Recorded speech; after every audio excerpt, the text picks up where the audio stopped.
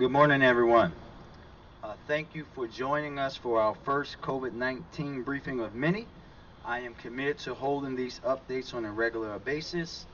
We will start with the numbers, and I want us to all remember that these numbers are not just numbers, that these are lives and families and communities that are impacted by this pandemic. As of yesterday, December the 8th, Baltimore has had 26,589 reported cases, with 366 people hospitalized with COVID-19. And we unfortunately have lost 552 people. Our nation, as you know, is continuing to report record high numbers of COVID cases, surpassing what we saw even over the summer. Our cases here in Baltimore have steadily increased for a month and a half at a rate surpassing the increases in testing. Our test positivity rate, our average number of daily deaths, and the number of hospitalizations are all at their highest level since last spring. This raises concerns around our healthcare system's ability to handle the massive influx of COVID-19 patients. Based on our current trajectory of cases and hospitalization, projections show that our hospitals will be overwhelmed if we do not act. I wanted to start off by saying that first, and also highlight today that we are joined by folks who will be guiding us as we go through this, our public health professionals. Of course, starting with our health commissioner, Dr. Jaraza. We're also joined today by Dr. Michelle Gordine, Chief Medical Officer and Senior Vice President of Population Health and Primary Care at the University of Maryland Medical System, Dr. Tom Inglesby, Director of the Center for Health Security at Johns Hopkins Bloomberg School of Public Health, Dr. Peter Hill, Senior Vice President of Medical Affairs at Johns Hopkins Health System, and we are also joined today by Police Commissioner Michael Harrison, Fire Chief Niles Ford, and Chief Charles Sabella, Acting Director of the Office of Emergency Management. The health and safety of Baltimoreans is my top priority. And as I said yesterday, I will not waver or hesitate to make decisions that save lives in Baltimore. Also, as I said yesterday, our decisions must be and will be guided by the science and our public health officials. To that end, today I am announcing increased restrictions in Baltimore City that will go into effect Friday at 5 p.m. And we'll walk through these very slowly. Indoor gatherings at public and private facilities, private homes, and any public space will be limited to no more than 10 persons. Outdoor gatherings at public and private facilities will be limited to no more than 25 persons. Sports gatherings at facilities controlled by Recreation and Parks will be prohibited. Religious facilities shall not exceed 25% of that religious facility's maximum capacity. Retail establishments and malls will be capped at 25% of their maximum capacity. Indoor recreation establishments will be closed. This includes cigar and hookah bars, as well as adult entertainment venues. Outdoor recreation establishments will be capped at 25% of their maximum capacity. Personal service establishments will be capped at 25% of their maximum capacity. Staff at these facilities must wear face coverings at all times while indoors. Services must be provided on an important only basis, and a log must be kept of names of customers, staff providing services, and everyone else who enters the shop for contract tracing purposes. Fitness centers will be capped at 25% of their maximum capacity. The casino will be capped at 25% of the maximum capacity with no food and drink. Museums, the zoo, and the aquarium will also be capped at 25% maximum capacity. Theaters and outdoor entertainment venues will be closed. Food service establishments will be closed to indoor and outdoor dining. However, carry-out, delivery, and drive-through service may continue. We understand and we know that our restaurant industry has been one of the hardest hit by this pandemic. The city has been proactive in seeking ways to support our restaurant community. In the first two rounds of grants totaling $5.5 million, the city through BDC has awarded 235 grants totaling $2.8 million to restaurants, carry-out establishments, bars, and taverns in the city. 30% of these grants went to businesses that received zero, let me say that again, zero federal or state funds intended to provide relief for small businesses. By next week, BDC will start awarding an additional $6.5 million in grants from the state of Maryland to support Baltimore's restaurants and public markets. More than 300 additional restaurants will receive this new grant assistance. For the 235 that have been awarded so far today, 145 of them, 62%, are women-owned. 176 of them, 75%, are minority-owned, and 155 of them, 66%, are owned by Baltimoreans. This is exactly what I mean when I talk about equity in our city. As I stated yesterday in my inaugural remarks, when it comes to the well-being of our residents, I am not afraid to do the right thing over the popular one. This is about saving lives. Nothing more, nothing less. I'm instituting these restrictions today for the public health of the residents of Baltimore. I am committing to you, the people of Baltimore, that I will be here every week to bring you the necessary information as we continue to battle this pandemic, with the hope that you will make informed decisions for you and your family. I hope all residents in Baltimore are taking advantage of the resources that are available at coronavirus.baltimorecity.gov. There, residents can find real-time data. I actually have it up on my computer at all times for real-time data, as well as the information about where they can get tested. Baltimore, we're still in a pandemic. And to be quite honest, some of us aren't acting like it. And I know that COVID fatigue is real and has begun to settle in on many, but we must remain vigilant. Please be very clear. COVID doesn't get tired. COVID doesn't take days off, and COVID doesn't care how you want to go back to normal. It is actively looking to infect us all. We need all residents and visitors to act accordingly. Always wear your mask when you're out in public. Be mindful of your distance to others, and wash your hands often. We are in that time of the year where risks are going to increase. The weather is getting colder, the holidays are coming up, and people want to spend more time together indoors. And I want this to be something that everyone has to understand. The majority of the cases we're seeing are from indoor and family gatherings. We need to be even more cautious to keep our loved ones and our neighbors from getting sick and dying.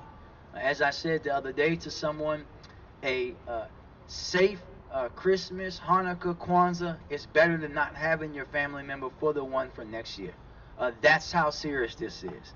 And I also want to be clear to my generation, the age range between 20 and 39. We are driving the numbers. And we may not be the ones dying, as only 11 people in that age range are, but the reality is that we can spread it to others. Think about our parents and grandparents' generation. Think about how they are dying by the hundreds. And your inability or unwillingness to make the sacrifices necessary or act responsibly as an adult can mean that your grandmother, your father, your grandfather will not be here for you. That's how serious this is.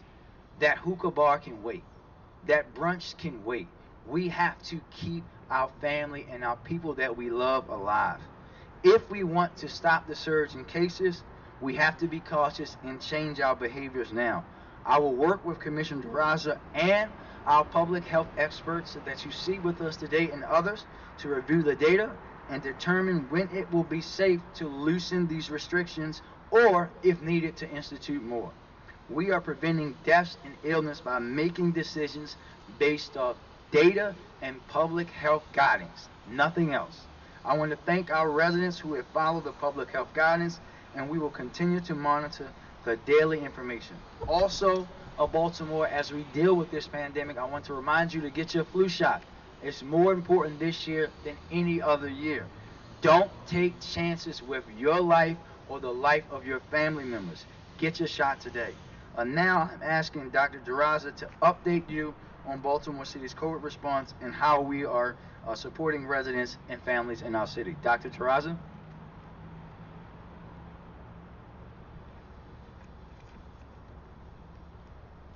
Thank you, Mayor Scott, for beginning your tenure with a focus on the health and safety of Baltimore City residents in both words and actions.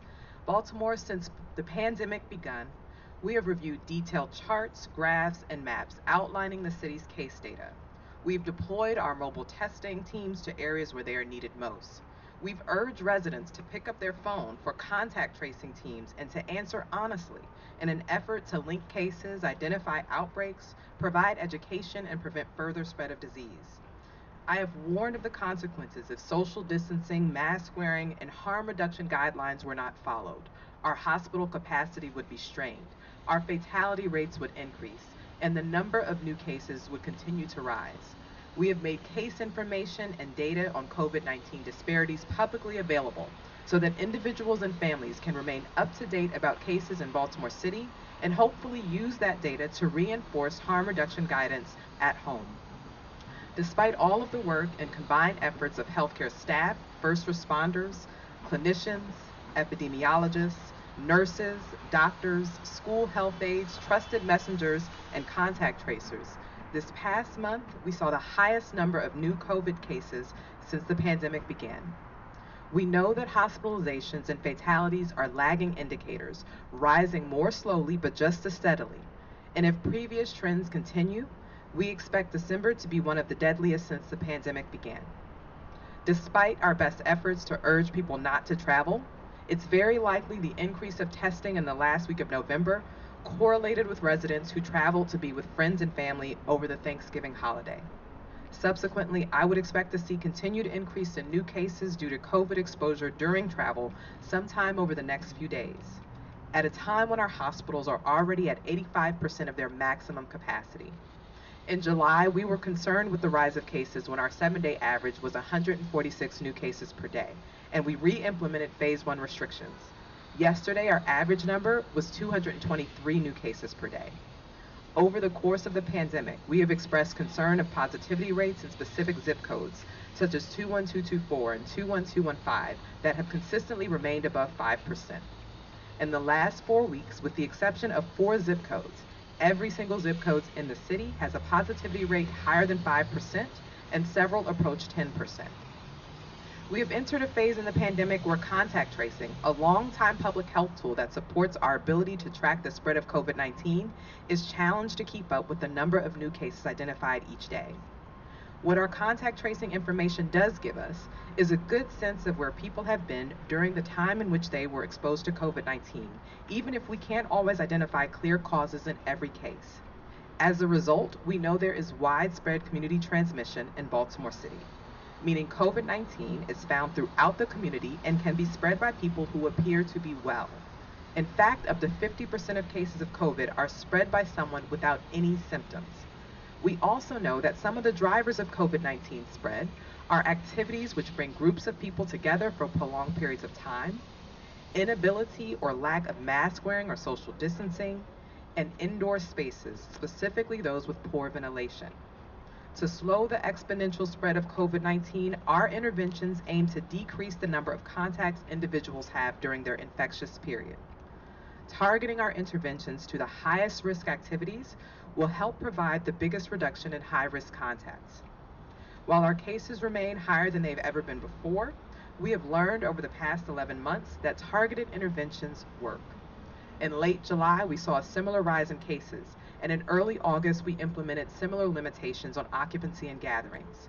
A few weeks later, we saw decreases in new cases throughout late August and early September. Armed with that information, to do nothing would be the same as conceding defeat to the coronavirus. The increased restrictions for Baltimore City are designed to help reduce the burden on our healthcare system and to curb the rising number of new cases.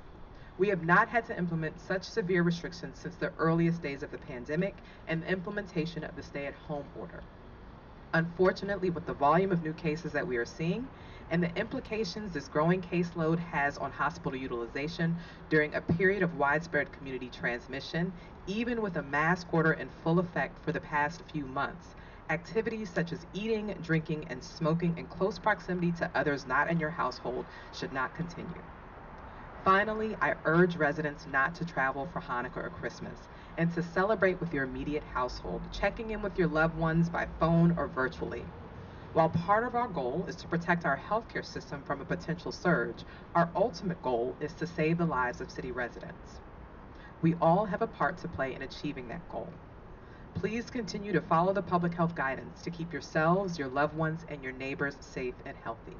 I urge everyone to practice social distancing, frequent hand washing, and mask wearing, and please stay home if you're not feeling well. Please reduce activities outside of the home and avoid activities with others outside of your immediate household. Thank you.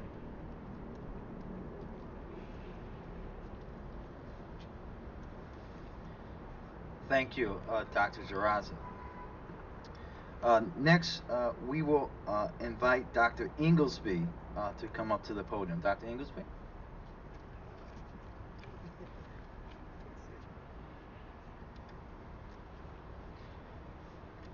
Thank you, Mr. Mayor and Commissioner Jaraza. I think it's important and right for you to be taking new steps to control the pandemic in Baltimore.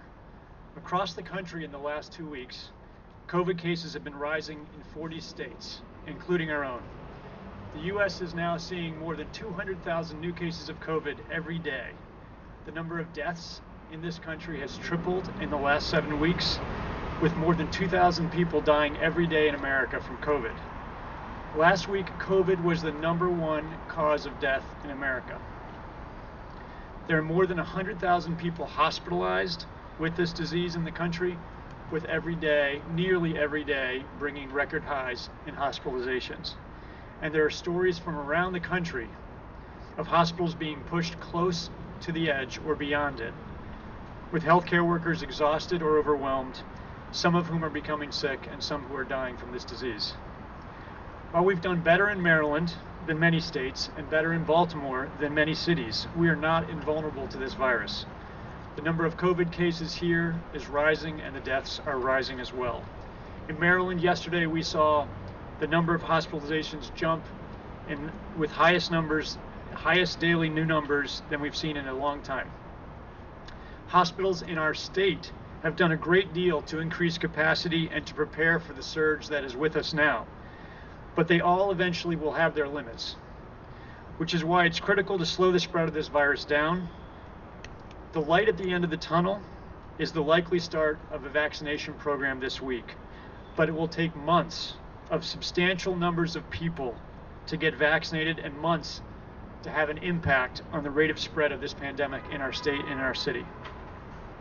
In the meantime, we all need to do our part to physically distance, wear masks, avoid large gatherings. We need the help and direction of elected officials to temporarily close settings that are most likely to speed up the spread of the virus. What happens in the next few months is up to all of us, the people in this city and state, working together with our elected leaders to lessen the toll of this virus in the time before widespread vaccination helps us turn the corner. Thank you.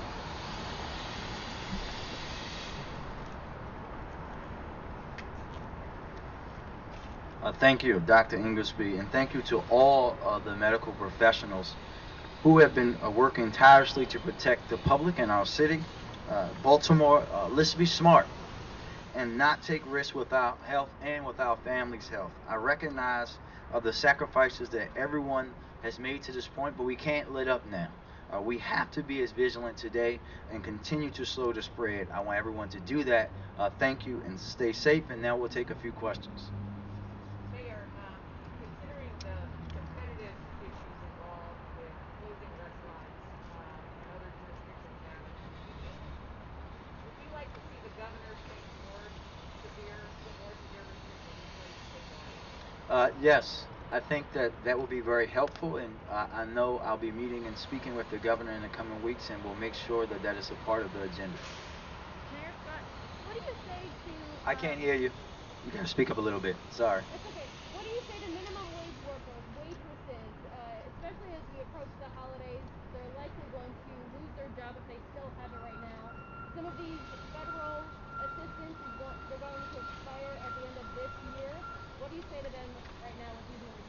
Well, listen, we say that we know this is hard. We know that here in the city we've put up assistance for folks and rental assistance. We know that the federal government has put up some, and we also understand that we're going to now have a functioning federal government with President Biden and Vice President Harris, and know that we'll be working with them to get relief to residents and citizens, not just here in Baltimore, but across the country. But for us, we again, you heard it not just from me, but from public health professionals, the folks who are leading this work, not just here in Baltimore, but across the world. This is the right thing to do because this is about saving lives. We know how tough it is. We're going to, as I said, we've done a lot to support and going to continue to try to support our businesses, but we have to keep people healthy and alive, and I will not go against the advice and the guidance of the folks who understand this better than anyone else, and we will work twice as hard to get people the help that they need.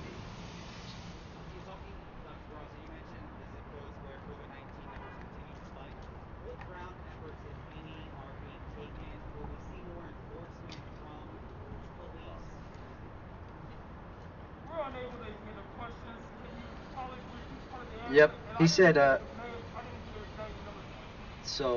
his question was about the zip codes and seeing the spikes consistently. Wanted to know about enforcement. Yes, so a few things. One, the health commissioner and the health department has done a great job of communicating. We'll be ramping those things up and trying to communicate with folks in an even more direct and better way.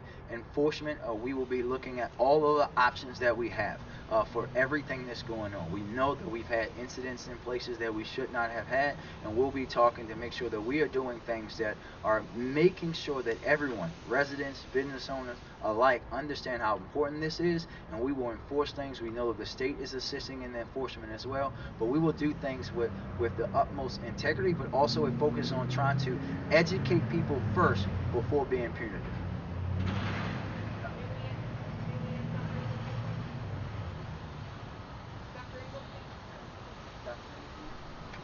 Go ahead, Jane. Understanding that the city's hospitals serve patients from all over the state, would you like to see the governor impose more severe restrictions, tighter restrictions statewide? I do think that it will be useful to increase restrictions on the highest risk settings in Maryland, given the rising numbers. And I think obviously there are many decision makers in the state, and I think it would be useful, as we've seen in other parts of the country, for us to consider more restrictions on the things that we know make a difference. Restaurants and bars are important, and other places where people are closely interacting without masks. I think those are places we know where there is highest risk of transmission. Last one. Yes, ma'am. Two-parter. One is, what do you have data to show that the transmission rate is higher in bars and restaurants than other social gatherings? And why close bars and restaurants and keep casinos open? Dr. Zaraza will talk about. The question is about, that we have data to show if bars and restaurants are where the cases are coming from, and about the casino. So as I mentioned, a lot of our contact tracing data really points to where individuals have been during the time when they could have contracted COVID. So high-risk settings or high-risk gatherings. And certainly bars and restaurants are a part of that list. Many individuals are also traveling, we know, to other retail establishments and workplaces. But as Dr. Inglesby mentioned, what we do know is, generally speaking, bars and restaurants, because you're not wearing a mask, you're eating and drinking, you're staying indoors, maybe for longer periods of time with people outside of your household, are higher risk settings. But as to the casino aspect, can you talk why that hasn't been shut down or closed?